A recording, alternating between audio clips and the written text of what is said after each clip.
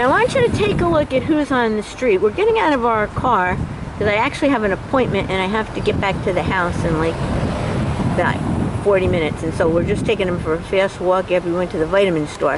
Now, I figured, well, we'll just walk quickly on Via Esmarca, which is close to our house. All right, now I want you to take a look at the guy in red as we get out for our walk. Only person on the street. So let's recap what happened. I've only been out less than a half hour. Went to the vitamin store, red car passes by as I'm getting out of my car.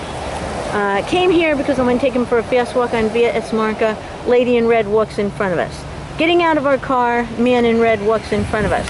Empty street both times. Do you think this is a coincidence, or do you think that this is the government gang stalking of the expanded neighborhood watch group created under George Bush?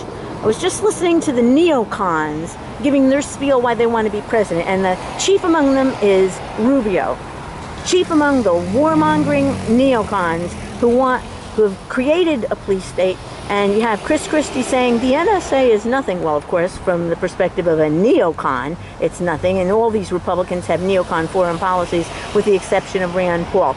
Cheney screwed us. He gave America a Stasi. They gang stalk citizens, and it's not your neocons that they're gang stalking. It's just citizens that are regular, normal, everyday people. So what we've got to do is get those neocons out of office, like Rubio, like Chris Christie, and vote in people like Bernie Sanders and Rand Paul. I think maybe there's a red car convention going on here. How many people think there's a red car? How many people think it's Citizen Corps? I think it's Citizen Corps?